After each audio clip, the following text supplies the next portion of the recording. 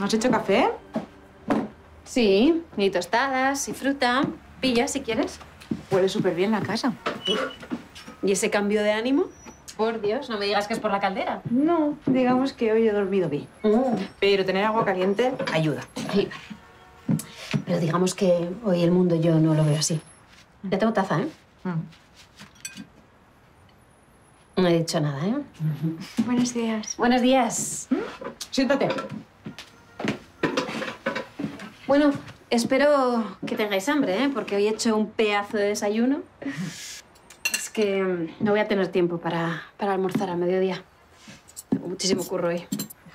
Tiene una pinta deliciosa. ¿Y qué tienes hoy en el curro? Pues tengo que tomar declaración a casi 60 personas. Qué barbaridad, hija. Ya. Son todos los invitados a la fiesta en la que hubo una agresión sexual. Partíamos de 6 nombres y ya hemos dado con casi todos. Así que nada, os dejo porque me voy pitando. Bueno, pues suerte. Oye, ¿y Paula? Se fue esta mañana temprano a comisaría. Así que nada, os quedáis solas. Disfrutad del desayuno, ¿vale? Muchas gracias.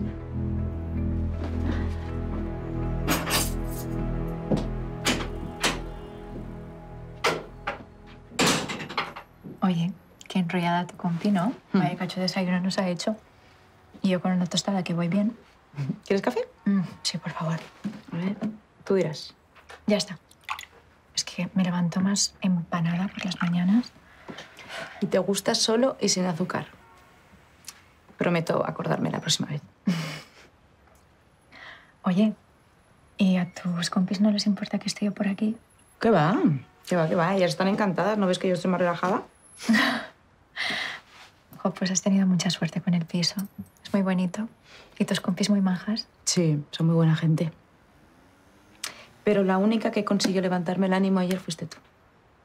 Así que gracias. Perdona, seguro que es del curro. Aquí, cógelo. Voy a por el mío. Elías, te estás mal acostumbrando a interrumpir mis momentos más románticos. ¿Qué quieres? Bueno, culpa a los asesinos, no a mí. ¿Qué ha pasado? Ha aparecido un cadáver y nos han asignado el caso a nosotros. Vale, me pillas en casa, pero si quieres nos vemos allí. Mejor, sí. ¿Y dónde ha aparecido el cadáver? Pues junto al puente de la Escarcha. El puente de la Escarcha. Eso está cruzando el Manzanares, ¿no? Sí, así es, sí. Bueno, nos vemos allí en media hora. ¿Llegas? Sí, de sobra. Hasta ahora. Tengo que irme, es mi compañero de curro. Vale. Pero vamos, que tú te puedes quedar, desayuna y luego cierras de golpe. No, que va, no te preocupes, tengo mucho curro. Vámonos juntas. Vale, pues venga. Voy a coger la mochila.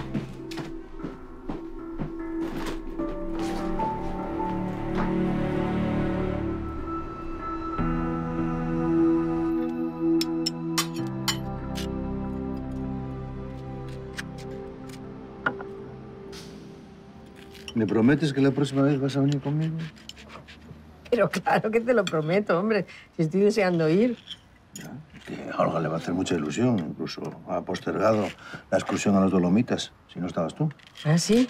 Pues mira, te lo digo de verdad, que estoy deseando ir al restaurante donde trabaja Olga para probar ese risotto y hacer algo, un plan juntos los 4. ¿Pero lo dices de verdad? ¿Me lo prometes? Que sí, hombre, que parece que no te lo crees. No, me alegro mucho de escuchar esto. Esta misma noche me pongo a buscar vuelos. ¿Qué te parece que tenemos el día libre si nos vamos a dar un paseíto por el Retiro? ¿En plan parejita? Claro. Podemos montarnos en una barca como cuando éramos novios. Vale, te lo compro, pero si me dejas remar a mí. Bueno, eso no voy a poner pegas. Ya. El teléfono. Algo urgente de comisaría, ya verás. ¿Te importa que lo coja de verdad? Es que puede ser algo importante. Adelante. Buenos días. Miralles, sé que librabas esta mañana, perdona. Sí, no te preocupes, no pasa nada. Ha aparecido un hombre en el río Manzanares a la altura del puente de la Escarcha. Entre 35 y 45 años. Con una cicatriz muy llamativa en la ceja. Ya. ¿Crees que podría ser el hombre que estamos buscando? Es muy posible. He pensado que te gustaría saberlo cuanto antes. Sí, por supuesto. Muchísimas gracias. Voy enseguida para allá. De acuerdo. De comisaría. Algo urgente que tienes que ir, ¿no es así? Sí, lo siento. Es la cantinela de siempre. Cuando hacemos planes, suena el teléfono y se acabó. Pero ¿sabes lo peor? Ya me estoy acostumbrando. Es que ha aparecido un cadáver en el Manzanares. Ya, bueno, pues tienes que ir tú. No puede ir nadie más. Es que creemos que puede ser un hombre de Bladocán, el que mandó a Requena a vigilar a los padres de Miguel Flores. Ya iré otro día al retiro, está bien. Bueno. Tú disfruta, ¿eh? Por ti y por mí, ¿vale? Venga. Hasta luego, cariño.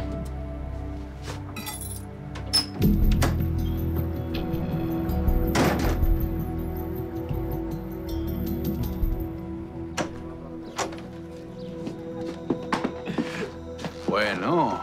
¿Qué tal? ¿Cómo ha ido el viaje? Bien. Muy bien, ¿verdad? El avión de lujo.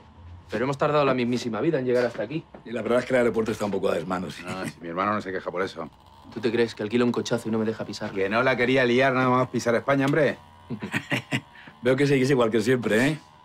Que me alegro de veros, me cago en... Pues ya él. Mira, no va a cambiar en la vida. Ni para qué voy a cambiar. Hasta ahora nos había ido bien así, ¿no? Y por lo que veo, a vosotros tampoco se os ha dado nada mal. Sí. Mis respetos, Abel. ¿Qué os parece el local? Menuda tapadera que os habéis montado. Un negocio honrado, no muy grande, con capacidad de movilidad, sin que nadie te controle. Esto es una maravilla, Abel. ¿Quién va a sospechar que en este local opera uno de los mayores traficantes de armas del país? Venga, no exageres. Todavía estamos muy lejos de conseguir eso. Y el mérito es de Eva. De casta le viene al galgo. Eva siempre apunta maneras. ¿No está por aquí? Ha tenido que salir a arreglar unos papeles de la mensajería. No creo que tarde en volver. Me hubiera gustado verla. Bueno, y cuéntame. ¿Cómo está Enrique? Igual. No tiene pinta de que pueda salir del coma. ¿Y Eva cómo está llevando lo de su padre? No, muy bien, está tocada. Va mucho a verle y todavía no ha perdido la esperanza de que un día mejore y despierte. Pero los médicos no son optimistas. ¿Yo qué quieres que te diga? Para estar así, mejor morirse. No seas cafre. ¿Qué? Es que sinceramente no entiendo por qué no lo dejan irse tranquilo. Oye, que estás hablando del Balas, de nuestro maestro, el hombre que nos metió en este mundo. Un poco de respeto, ¿no? Y digo yo, aunque sea pocas, alguna esperanza habrá. Ya. Pero cada día que pasa es más difícil. Cuando él decida marcharse, se marchará. Y pase lo que pase, Eva lo superará porque es una mujer súper fuerte. Y yo estoy aquí para lo que sea. Creo que estaría muy tranquilo de saber que sigues a su lado. Sí, es casi como una hija para mí. Bueno, está bien de tonterías. ¿Dónde están nuestras armas? Que todavía no han llegado. Las tendréis en un par de días, como hablamos, ¿no? Que yo ya tenía ganas de empezar a trastear con ellas. Ya, vienen de Rusia, por eso no han llegado. Tranquilo, que nos hemos adelantado nosotros. Aunque estén para el día del atraco, nos vale, ¿no? Eso quiere decir que vais por libre. Habéis dejado la banda del armenio. Nos lo hemos pasado muy bien, hemos aprendido mucho, hemos ganado mucha pasta, pero hay un momento en el que hay que volar. Que ya tenía yo ganas de que nos montásemos algo por nuestra cuenta. Los dos solos. Así, a la hora de repartir, pilláramos algo decente. Bueno, con el armenio nos hemos levantado mucha pasta, ¿eh? Aparte de que no me gusta que nos manden. A mí me parece una buena decisión. Tenéis experiencia de sobra para ir por vuestra cuenta, os irá bien. Eso espero. No vaya bien, ¿sí o qué? Comparado con lo que llevamos haciendo los últimos años, esto es pan comido. Que a mí me hubiera gustado empezar en la capital con algo un poquito más grande, pero este no ha querido. El ego hay que alimentarlo, pero no con titularse la portada de los periódicos. Siempre me dice lo mismo. Y es que tiene toda la razón del mundo. Escucha a tu hermano pequeño. Escucha a este. Bueno, supongo que querréis ir al hotel y dejar las cosas, ¿no? Si queréis os acompaño. Venga, va. Así me doy una ducha. Yo es que lo primero, pues me gustaría tomar un trago y brindar por los viejos tiempos, que hace mucho que no nos vemos. ¿No tendrás una botellita por ahí? Lo primero es lo primero, Chus. Me cago en ti. ¿Cómo me conoce? Estoy seco, hermano. Ya. Venga, a ver. Echa ahí con alegría.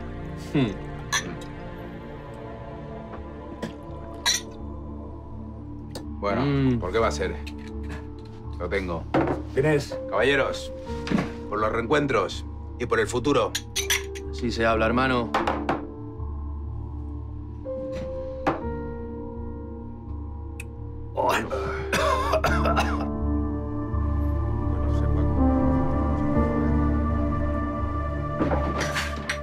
¿Se puede? Sí, pasa. Espero no haberte arruinado ningún plan. Era tu mañana libre. Nada que no se pueda aplazar. ¿Se sabe algo más? Han llegado las fotos del cadáver. Me llamó la atención la cicatriz tan marcada de la ceja. Se parecen mucho. Oh, demasiado. ¿Sabemos cómo murió? Todavía no tenemos la autopsia, pero el cadáver presentaba un orificio de bala. Supongo que ha muerto por un disparo. Ya, pero estas heridas y estas contusiones parecen previas a la muerte, ¿no? Ya sabes que no tenemos todavía el informe del forense, pero yo creo que le dieron una paliza, lo ejecutaron y luego se deshicieron del cuerpo en el río. ¿Llevaba documentación encima? O no la llevaba o no la hemos encontrado. Tampoco móvil. El que se cargó a este tío sabía lo que hacía. ¿Tú crees que es el sicario que mandó Can a Requena? Mi intuición me dice que sí, pero... Pues no sé si prefiero que sea él o no. ¿Por qué dices eso? Porque muerto no nos sirve de nada. No adelantemos acontecimientos y esperemos al informe de dactiloscopia. ¿Sabes una cosa? Creo que deberíamos mandar estas fotos al sargento de la Guardia Civil, al de Requena, a Álvaro Gancedo. Porque tal vez el testigo que vio al sospechoso merodeando puede identificarlo. Bien visto. ¿Te parece que lo haga yo? ¿De acuerdo? ¿A quién le has asignado el caso? A Guevara y Alonso. Ya deben estar en el puente de la Escarcha investigando el lugar con los de la científica. Muy bien, gran acierto. Además, te tengo que dar la razón. Han formado un buen binomio. Pero me gustaría, si no te parece mal, estar un poco encima del caso. Claro que sí. Por eso te he llamado. Pues gracias. De todas maneras, hay que comentárselo a Bremón. Creo que llegará esta tarde porque tenía una reunión de comisarios en jefatura. Pero le pondré un mensaje para que nos veamos nada más llegue. No creo que ponga ninguna pega, ¿no? Yo creo que no, pero no te preocupes. Te mantendré al tanto. Vale, gracias. Voy a mandarlas cuanto antes. Miralles. Salgado.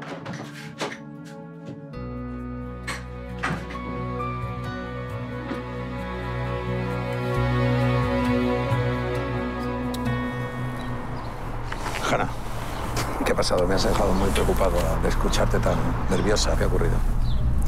¿Tú has tirado el cadáver de Rulfo al río Manzanares?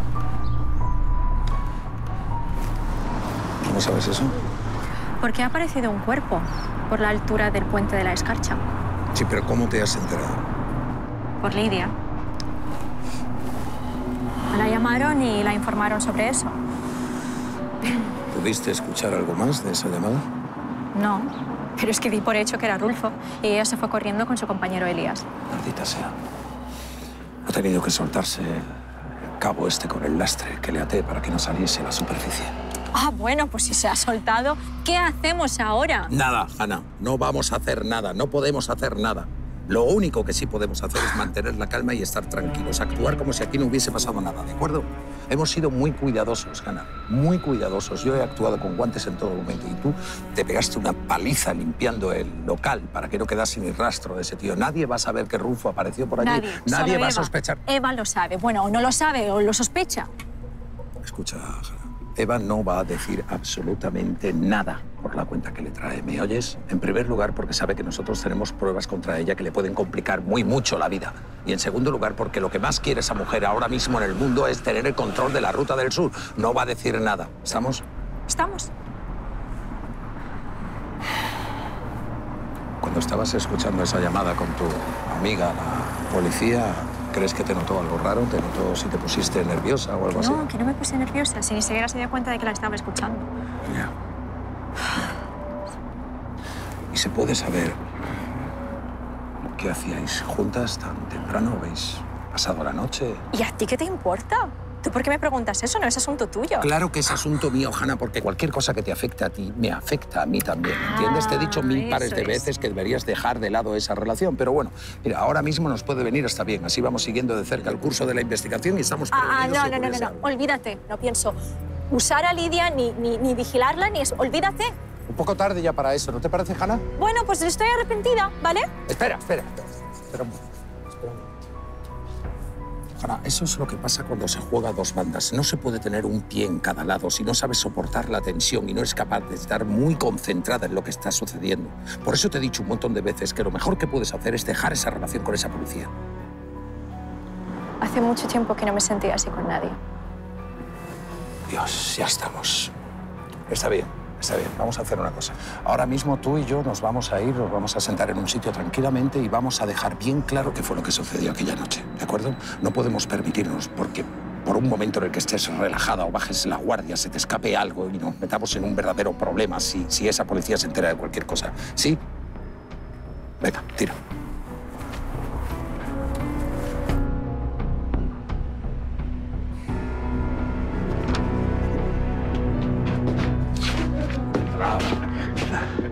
Buenos días. Bienvenidos al Hotel Nova Sur. Muchas gracias. Soy Joaquín Rodríguez, el director. Ustedes son los amigos de Abel, supongo. Sí, te presento a Enrique Vidal y Raúl Sánchez. Encantado. Abel me ha hablado muy bien de ustedes. Insistió en que le diésemos nuestras mejores habitaciones. Bueno, a ver, siempre muy amable. ¿Tiene usted un hotel muy bonito? Muchas gracias. Intentamos que nuestros clientes se sientan como en casa para cualquier cosa que necesiten. Aquí me tienen a su disposición. Pues muchas gracias, jefe. Bueno, como ustedes vienen por negocio, supongo que tendrán poco tiempo para el ocio. Supone bien. En cualquier caso, si desean salir a cenar, a asistir a algún espectáculo, no tienen más que levantar el teléfono y yo me encargo de todo. ¿Vienen de muy lejos? Sí. Hemos estado de acá para allá. Con nuestros negocios, usted ya sabe. Somos los dos un culo de mal asiento. ¿Trabajan para alguna multinacional? Trabajábamos. Ahora nos hemos montado por nuestra cuenta. Más valientes como ustedes necesitaría este país, ¿verdad? Yo también tuve el sueño de tener algún día mi propia cadena hotelera. Pero bueno, me casé 2 veces, fracasé las 2. Vaya puntería, amigo. La buena noticia es que tengo un hijo y una hija que son maravillosos, y aunque las pensiones me dejan tiritando a fin de mes. Y bueno, me conformo con vivir con mi puesto de director. ¿Tiene las habitaciones ya preparadas? Ah, sí, por supuesto. Espero que sean de su agrado. Son la número 301 y la 302. Aquí tienen. Y bueno, no hagan el check-in ahora. Cuando bajen, ya después les tomo nota y hacemos el registro. Perfecto. Venga. Yo me voy a descansar un poco. Venga, hasta luego. Yo también. A mí es que después de un largo viaje lo que me gustaría es un poquito de relax. Lamentablemente el Hotel Nova Sur no cuenta con spa, pero tenemos un acuerdo con uno cercano y si usted va siendo cliente del hotel le harán descuento. ¿Quiere que llame para hacer una reserva? No me refería a ese tipo de relax. Tú me has entendido, ¿no? Busco un poquito de compañía.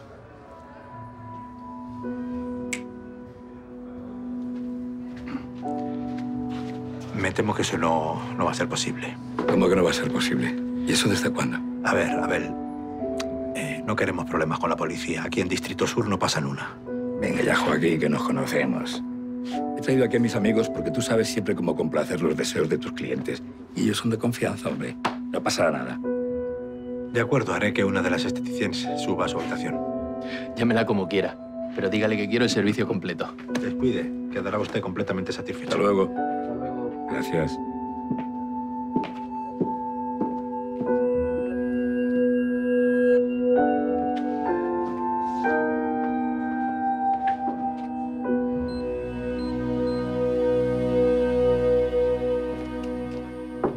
Díaz, necesito que te metas con esto cuanto antes. Dígame en qué puedo ayudarle. Necesito con urgencia que busques a esta persona. Pues solo tenemos esta foto. No llevaba documentación, por ahora es lo que hay. Pues va a ser un poco chungo. Bueno, era un tipo grande, con la camiseta negra, la cicatriz evidente en la ceja. No sé, si encuentras imágenes previas, igual podemos encontrar alguna pista del asesino. ¿Dónde han encontrado el cadáver? En el río Manzanares, cerca del puente de la Escarcha. Bueno, pues empezaré buscando por las inmediaciones. ¿Quién lleva el caso? Guevara y Alonso están haciendo el trabajo de calle, por eso me he adelantado yo para ver si podías empezar ya. Perfecto, sí, lógico, porque, bueno, las primeras horas son vitales. Me pongo con ello ahora mismo y si tengo algo les informo. Gracias. De nada. Díaz.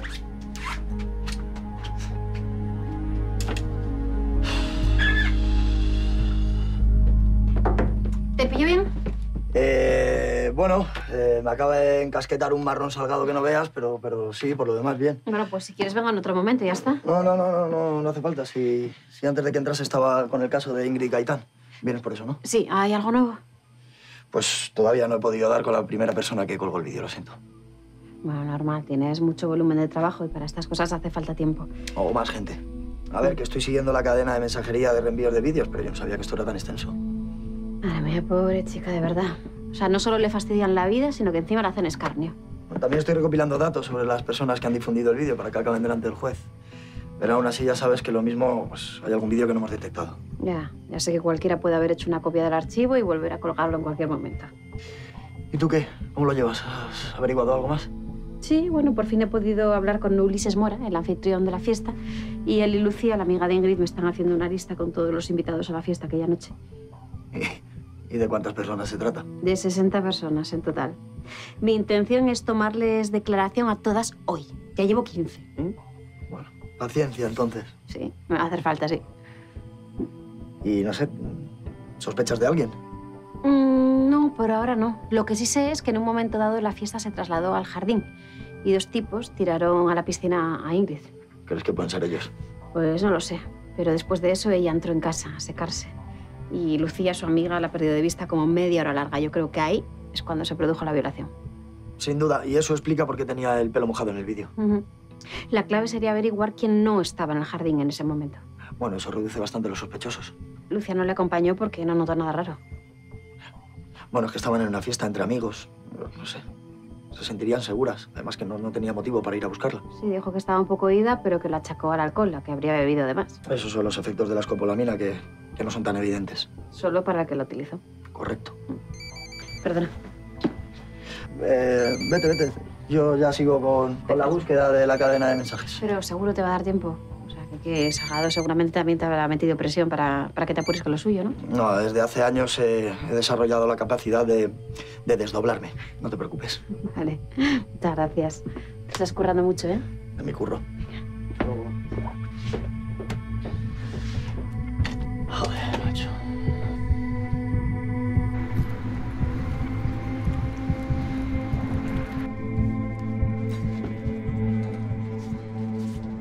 Hola, Mari. Hola, cariño. Ponme un pinchito de tortilla y un café bien cargado, por favor. Uy, ¿qué cara traes? No he dormido muy bien hoy. Como si lo estuviera viendo. Cenita romántica con Miguel y todas las dudas que tenías se evaporaron. Pues más bien todo lo contrario. ¿Y eso? Pues porque ayer le dije de quedar y me dijo que no, que estaba muy cansado, que se quería ir a casa. Y contenta con eso, voy, le insisto, le invito a mi casa, le digo que le voy a preparar la cena y no quiere. Vaya, hijo. Lo siento. Es que queda como una estúpida. Bueno, mujer, como una estúpida no. A lo mejor sí que es verdad que estaba cansado. Podéis quedar otro día. Que no, que yo sé perfectamente cuando un tío me está dando largas. Y Miguel, desde que pasó lo que pasó, está súper raro conmigo. Además me huye, que no. Pues no le veo yo pinta a Miguel de ser de esos que huyen. Ya, pues yo tampoco, pero fíjate, las apariencias engañan. Pues hija, yo que os veo y pienso que hacéis muy buena pareja. Pues ya ves que no. Y de todas maneras, que yo entiendo perfectamente que no le guste, ¿sabes? Que lo puedo entender, no pasa nada, pero dímelo, ¿sabes? No te escondas, tío, no me evites. Ya, o sea, tú quieres que él sea claro contigo. Ya, pero tú no te mojas. Díselo tú. ¿Yo? Sí, bueno, no. Yo ayer ya me arriesgué suficiente invitándole a cenar, invitándole a hacerle la cena. No, si no le gusto no voy a ser yo una pesada tampoco. Yo no creo que sea que no le gusta. Yo os veo juntos y veo que saltan chispas. Bueno, a ver, sí que es verdad que nos atraemos mucho. Pero no sé. Yo creo que él piensa que soy muy niña todavía. Ah, ¿tú crees que te ves muy joven? Pues será el primer hombre que tenga problemas con eso. Bueno, pues es que cada uno es como es. Y yo creo que a él le raya mucho este tema. No sé. A ver, mujer, es verdad que son unos años de diferencia, pero entre tú y yo también tenemos bastantes años de diferencia y eso no quita para que seamos muy buenas amigas. No, María, pero eso no es lo mismo. O sea, nuestra relación no es lo mismo que esa relación, ¿sabes? Ahí sí que puede haber problemas. Pues es que yo creo que no van por ahí los tiros, Paty. Yo pienso que a Miguel lo que le pasa es que le empieza a gustar demasiado, ¿sabes lo que te digo? Y él lo pasó muy mal cuando cortó con Sara. A lo mejor tiene miedo de que le vuelva a pasar lo mismo. O igual es que no ha olvidado a Sara todavía. ¿Qué va? ¿Tú crees? Yo qué sé, no lo sé. A ver, yo creo que ya no la tiene en la cabeza, si no me habría enterado, ¿no? O sea, tenemos confianza. Bueno, eso creía. Yo qué sé, no sé. Miguel por la puerta. Pues eso, que Tony me ha dicho que vayamos el día tú y yo a los carnavales. ¿A los carnavales, Elías? Pues no lo veo yo disfrazándose. Que se ponga el traje en la boda. Qué mala eres. Hola, Miguel. Hola. ¿Qué te pongo? Un café, por favor. Muy bien. Oye, Paty, ¿tienes ya los certificados de asistencia al taller de informática? No, pero bueno, ahora llamo al profesor y le meto un poco de prisa. María, me paso luego a pagarte esto, ¿vale? Muy bien. ¿Te vas ya? Sí, es que tengo mucho trabajo. Luego nos vemos. Es un montón de curro, la pobre. Ahí tienes tu café.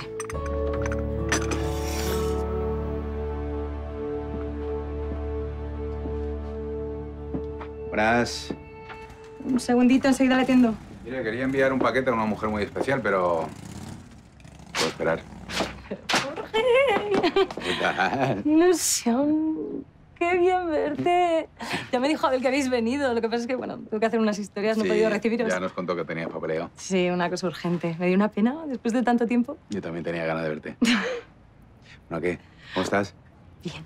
¿Sí? Bien, bueno, no me puedo quejar. La verdad, el negocio va bien. Los negocios. Ya nos ha dicho Abel que va todo viento en popa, ¿no? Bueno, la verdad es que nos estamos haciendo un nombre, ¿eh? No te quites mérito, que lo que has conseguido es muy difícil. No sé. Bueno, ¿y tú cómo estás? Con lo de tu padre y todo eso. Bueno, pues, no sé, ahí voy. Ya nos ha contado algo Abel. No sé qué decirte, Eva. Lo siento mucho. Tiene que ser duro. No sé. Pero bueno, yo tengo esperanza, ¿eh? Yo creo que va a salir. Mira, estás siendo una hija ejemplar. Tu padre necesita que alguien esté ahí y tú no te separes de su lado. Poco más puedes hacer, ¿no? No sé, eso dicen las enfermeras, que cuando voy que, no sé, que está como más tranquilo, que duerme mejor, que... Es que sé. Claro. ¿Y tu hermana qué tal? ¿Cómo está? Bueno, haciendo su vida. ¿No viene a ver a su padre? No. De hecho, hace un montón que no sé nada de ella. Hace un mes que Abel fue a Galicia. Es que ahora está en Galicia viviendo en Lugo. Pero, no sé, siempre os había llevado muy bien, ¿no? Sí. Lo que pasa es que, bueno, desde lo de mi padre, digamos que las dos tenemos enfoques distintos de cómo había que gestionar la situación. Es un clásico entre hermanos. Ya, pero es que esta y yo tenemos un carácter que no nos hablamos desde entonces, ¿eh? Nada, mira, la solución está en sentarse e intentar encontrar un punto de entendimiento, ¿no? Que no quiero hablar de eso. Es que hace un montón que no te veo. Cuéntame cosas bonitas. Perdón. ¿Cómo estás tú? ¿Tu hermano, el armenio, qué? Bueno, pues, no sé qué te cuento. Es otra forma de hacer las cosas. Eva, esta gente lo hace todo a lo grande. Hemos aprendido mucho, hemos ganado mucha pasta. No sé, bueno, también esta gente no se anda con chiquitas. Claro, por eso lo dejasteis, ¿no? También, pero básicamente es que Chus y yo queríamos montarnos algo por nuestra cuenta. Claro, es que al final, ¿quién quiere trabajar para alguien? Nadie. Bueno, Abel sigue estando a tu lado, ¿no? Ah, porque Abel es familia casi. Es que está siempre. Siempre. Pues yo también podría estar siempre. Si tú quisieras.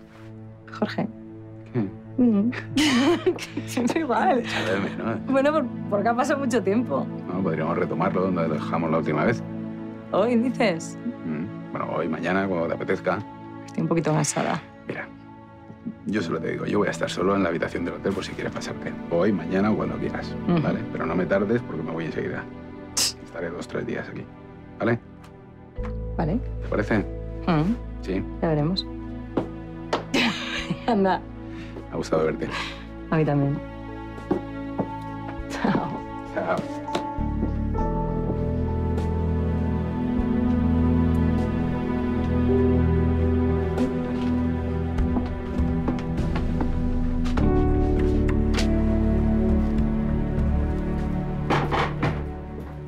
Miralles, tenemos novedades. Han llamado los de la científica. Ya han identificado el cadáver. Los de dactiloscopia han determinado que se trata de José María Rulfo. ¿Tenía antecedentes? Asesinato en grado de tentativa y robo con violencia. ¿Y tú crees que es el tipo que estábamos buscando? Sí, he podido comprobar las cárceles en las que cumplió condena y pasó una larga temporada en Zaragoza, a la vez que Vladocan. Demasiada casualidad. Sí. Perdón. Es de Requena. ¿Sí? ¿Han podido localizar al testigo y hablar con él? ¿Y bien? Estaba seguro. Sin lugar a dudas. Está bien. Gracias, sargento Gancedo. Le mantendremos al tanto. El testigo lo ha identificado. Está seguro de que el hombre de la fotografía es el mismo que vio merodeando por la casa de los padres de Miguel Flores. Es la peor noticia que nos podían dar. Este era el único nexo de unión que teníamos con Bladocán y ahora está muerto. Es que estábamos en el buen camino, Salgado. Y ahora... ¿Pero qué estaba haciendo en Madrid? ¿Estaba preparando algo con Bladocán o le estaba cubriendo en algo? No lo sé, no lo sé. En cualquier caso, estamos en la casilla de salida. No, eso no es del todo cierto. Bueno, pero ahora todas las preguntas se quedan sin respuesta. Es frustrante también para mí, pero calma, no está todo perdido.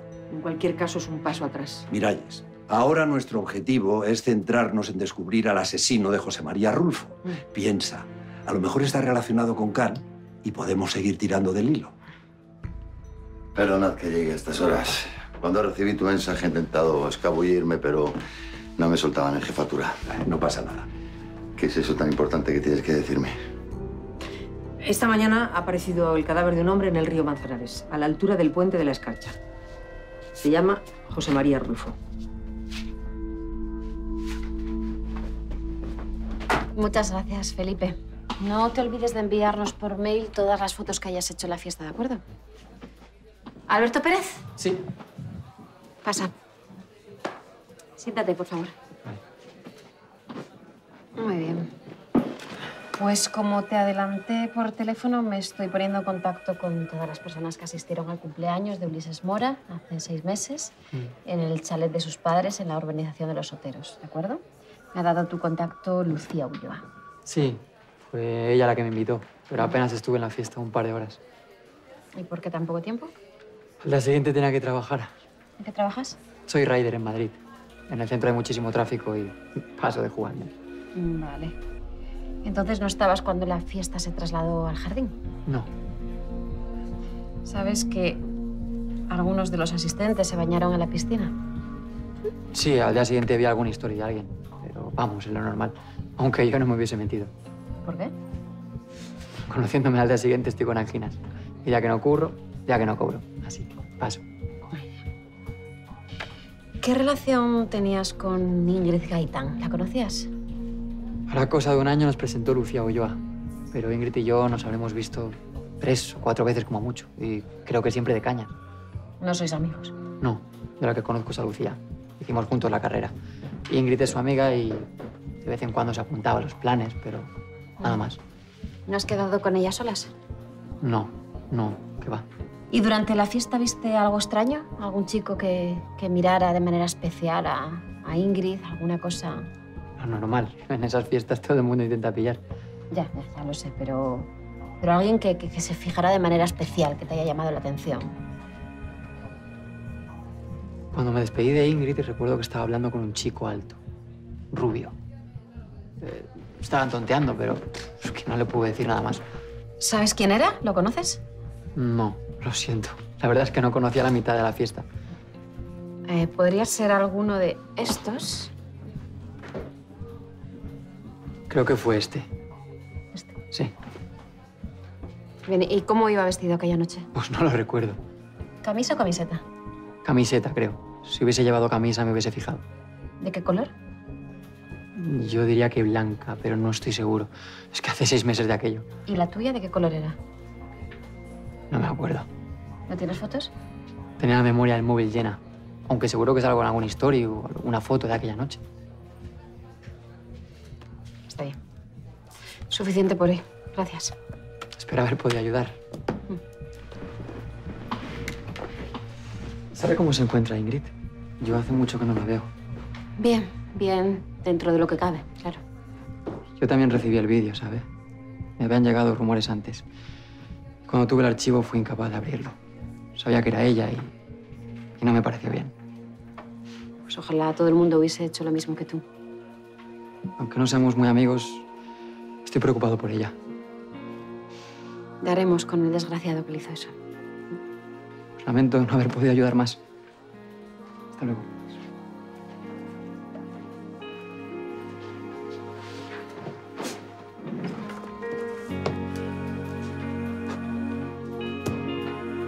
Y hace unos minutos el sargento Álvaro Gancedo ha llamado para confirmar que su testigo ha identificado al cadáver como la persona que vio merodeando por la casa de los padres de Miguel Flores en Requena. ¿Me estáis diciendo que han asesinado a uno de los hombres de Blado Can aquí en Distrito Sur? Eso es. ¿Qué hacía aquí? Todavía no lo sabemos. Pero esa muerte podría estar relacionada con la fuga de Blado Can. A ver, Claudia, paso a paso. Ese asesinato puede estar relacionado con cualquier asunto, es algo que no sabemos. Su currículum delictivo no deja indiferente a nadie. No solamente se relacionaba con Blado Can. En cualquier caso, la investigación nos corresponde. Su cuerpo se encontró en Distrito Sur. ¿Quién está llevando el caso? Se lo he asignado a Guevara y Alonso. Muy bien. Aunque me gustaría contar con la participación de Miralles, si te parece bien. Bueno, por supuesto, yo estaría dispuesta a participar en una investigación que, al fin y al cabo, tiene mucho que ver con Blado Can, ¿no? Por mí no hay problema. Gracias. Bien, celebro que hayáis aparcado vuestras diferencias a un lado y seáis capaces de trabajar mano a mano. De verdad que formáis un buen equipo. ¿Algo más? Pues no. Bien. Una pregunta. ¿Cómo os disteis cuenta tan rápidamente que se trataba de un hombre de Blado Can? Por la cicatriz de la ceja. ¿Y cómo conocíais este detalle? Cuando elaboré el informe para jefatura, tuve acceso a las diligencias del sargento Álvaro Gancedo y posteriormente se lo comuniqué a Miralles. Sí, era muy llamativo que el testigo hiciera una descripción tan detallada del sospechoso. Era muy minuciosa y se centraba en la cicatriz de la ceja. Buen trabajo. Gracias. Vale. Gracias. ¿Repasamos? Venga.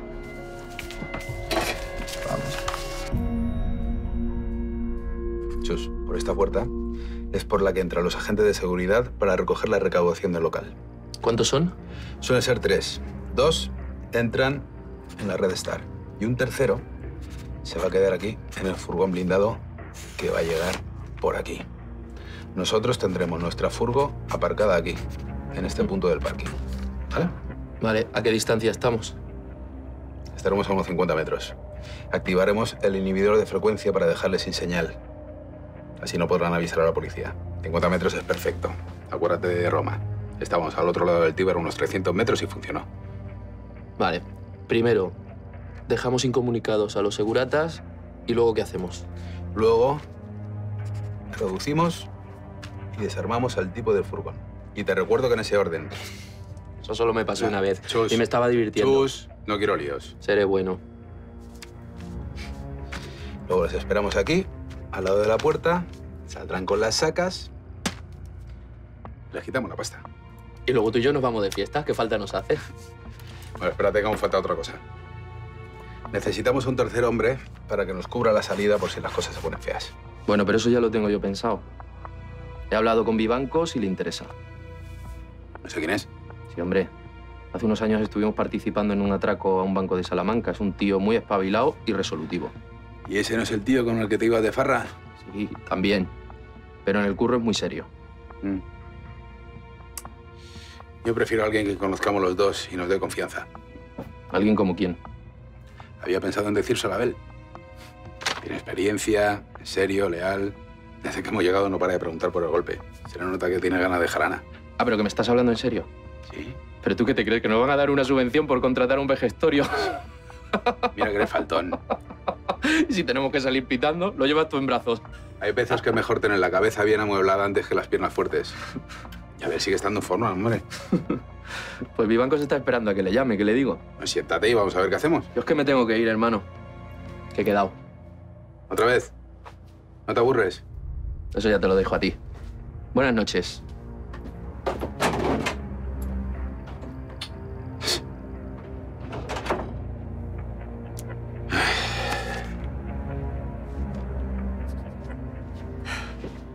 Aquí tienes los certificados de asistencia del taller de informática.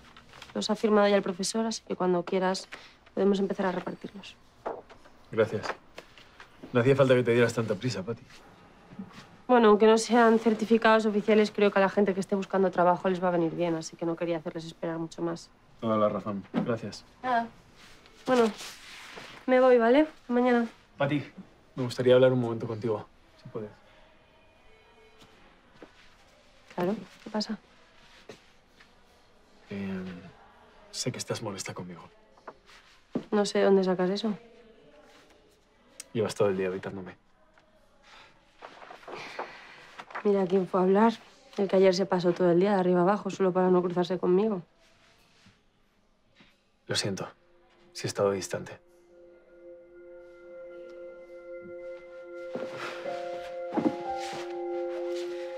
Mira, Miguel, yo sé que lo de la otra noche, pues, fue algo de una noche. Y ya está. Y nos lo pasamos bien. Y entiendo que no quieras repetir porque me veas muy cría y todo eso, pero lo único que te pido es, por favor, que me lo digas. ¿Sabes? Que no andes huyendo y escapándote de mí. No tiene sentido. Lo siento si te he hecho daño. Que pensaba que la inmadura iba a ser yo, pero la edad no tiene nada que ver, por lo que veo. Para nada pienso que seas inmadura, todo lo contrario. Bueno, pues entonces no te gustaré por lo que sea, que no pasa nada. Si es que yo lo único que te pido es que seas sincero conmigo y seas honesto, ¿sabes? Que lo de la otra noche, pues bueno, pues estuvo guay, pero que no quieres repetir. Ya está, si yo lo voy a entender. Quizás tengas razón y tenía que haber sido más sincero contigo.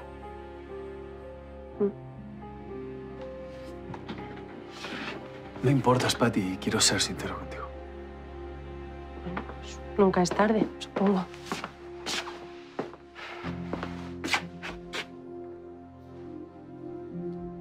No quiero que pienses que me arrepiento de lo que pasó, porque no es cierto.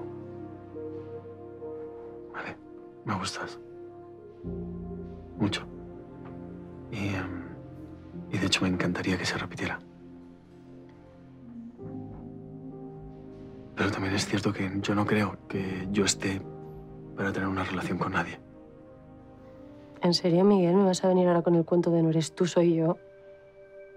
No, tío, o sea, no, esas excusas conmigo no hacen falta. O sea, si me quieres contar qué pasa, me lo cuentas. Y si no, pues no pasa nada. Pero no me marees así. Por favor, te lo pido. Son cosas de mi pasado, Paty. Es por Sara, ¿no? Todavía sientes cosas por ella. Yo lo entiendo, porque de verdad que Sara es increíble. O sea, es preciosa. O sea, hasta yo estoy enamorada de ella, ¿sabes? Lo entendería perfectamente.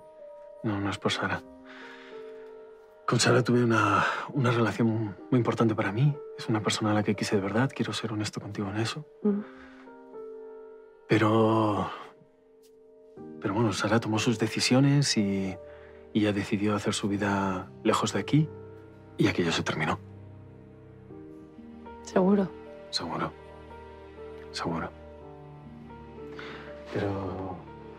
Pero sí que es cierto que aquella relación a mí me sirvió para entender que yo no podía tener una relación normal con nadie.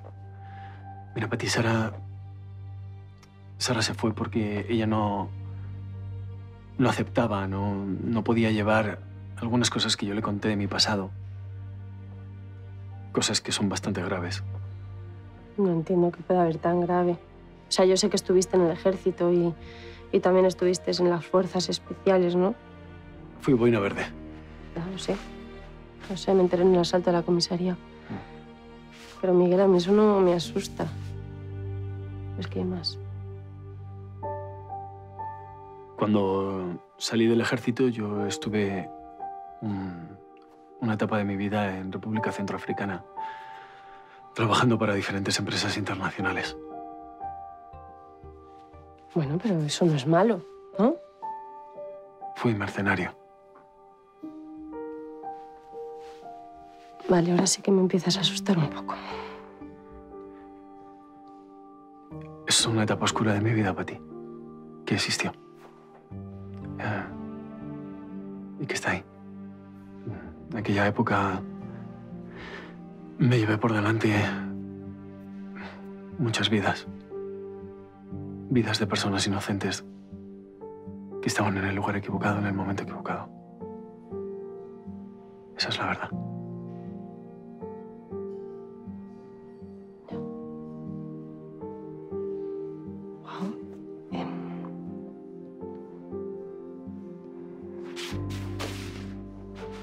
Me voy a ir. Perdone, pero es que... Bueno, necesito encajar todo esto. Me voy.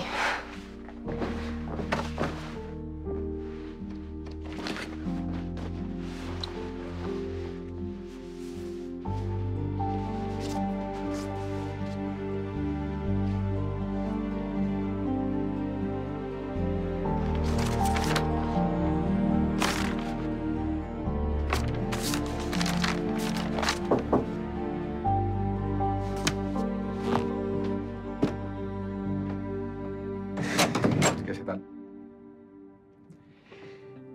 Hola. Hola. Es que pensaba que eras Chus. No te esperaba. Pues está claro que no soy Chus, pero si le prefieres a él, No, no, para nada. ¿puedo pasar? Sí, claro. Pasa. Que a veces soy más impredecible que tu hermano, ¿no? Bueno, a él le tengo como una bomba de relojería y a ti te tengo como una personita un poco más cabal. Eso no será un cumplido. Sí lo es, sí. Estoy muy contento de que haya venido. Y yo, que estaba ahí agotada después de currar y dije, mira, yo creo que me voy a ir a brindar un poquito por los viejos tiempos, ¿no?